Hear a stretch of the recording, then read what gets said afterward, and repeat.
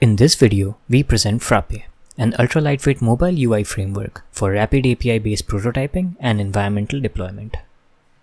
These days, there is a mobile app for everything. This is also reflected in the exponentially growing number of apps available on the app markets. Consider a smart light. In order to use it, we will first need to download an app for it. And typically, QR codes are used as an inexpensive means for redirecting users to these app markets. As we progress towards an increasingly digital world, we can observe similar trends of many other user experiences being augmented inside such mobile applications. However, this also introduces a significant dependence on having a stable internet connection to obtain these apps, which can pose a serious usability issue in regions with limited network connectivity. Native apps usually weigh well over 10 megabytes, sometimes going well into hundreds of megabytes. Instant app frameworks such as Apple's App Clips and Google's Play Instant are typically capped at the size limits of 5 to 10 megabytes. Web apps have lesser network bandwidth requirements, typically using 100 kilobytes to a few megabytes to load. A large fraction of these network bandwidths are used to load libraries and frameworks of the app. However, the user interface metadata in itself can be made very lightweight, and an uncompressed request header, which can be used to trigger app functionality, usually requires less than a kilobyte to send.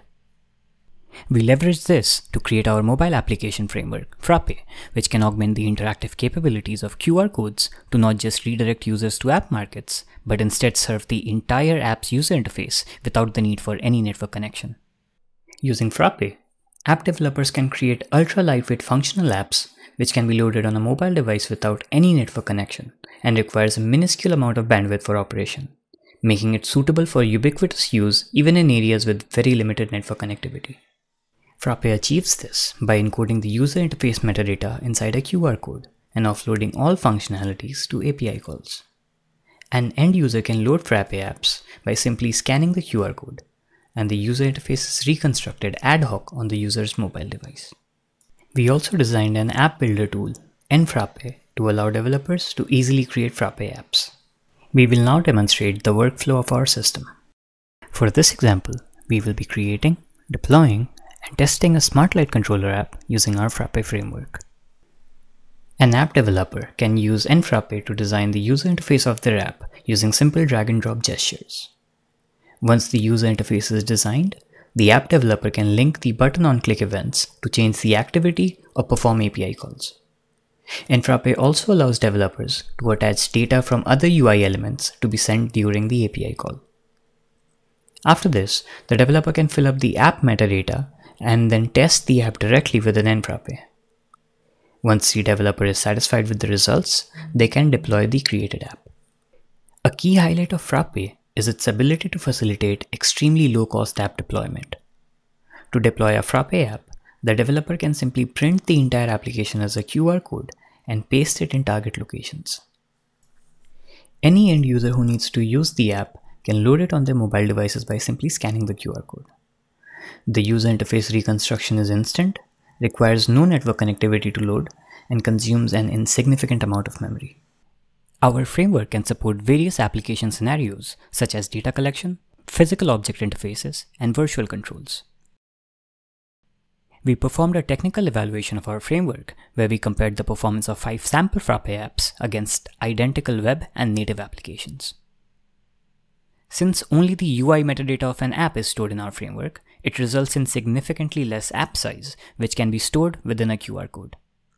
Web and native apps, on the other hand, weigh significantly higher because of various framework overheads. Apps created using Frappé consume significantly less network resources as compared to web and native apps when comparing first-time or ephemeral use cases, since Frappé apps require network connection only for triggering app functionality. Lastly, apps created using Frappé demonstrate comparable load times to web apps accessed using high-speed internet and are significantly faster when compared to the load times of native apps. We also conducted a user evaluation to validate our system's ease of use, learnability, and utility value. We recruited 16 participants of varying app design expertise. The participants were first given a tutorial of building apps using our framework, and then they were given 3 app building tasks in order of increasing complexity. All the participants were able to successfully complete the tasks and reported high learnability and ease of use of the system. Participants also reported a high utility value for our system and suggested several use cases for our framework. Our system demonstrated several benefits through the technical and user evaluations. However, our system does come with some limitations. There is an inherent trade-off between customizability and app size. Since one of the primary goals of our framework is to create ultra-lightweight applications, it is not ideal for rich user interfaces, but rather for easy-to-access interfaces which can support primitive functionalities at a low cost. In our current implementation, while the user is able to obtain the entire user interface directly through a QR code without the need for any network connection, using the application still requires a minuscule amount of internet bandwidth because the user interface is connected to the functionality through RESTful APIs. However, our system can be made completely internet-free if other communication mediums such as BLE or NFC are used to make the connection.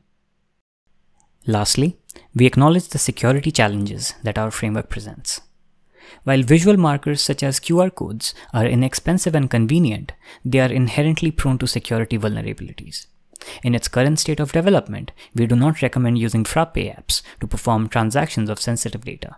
Future work may explore the use of digital signatures, encryption techniques, or switch to a more secure transmission medium to bolster users' trust in Frappé apps.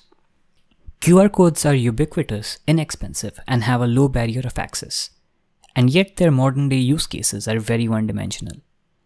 In a future where everything has a digital presence, we envision our work as building blocks for augmenting interactive capabilities to such lightweight transmission mediums, allowing them to not only serve as static redirection artifacts, but as dynamic tools for enhancing human-computer interactions.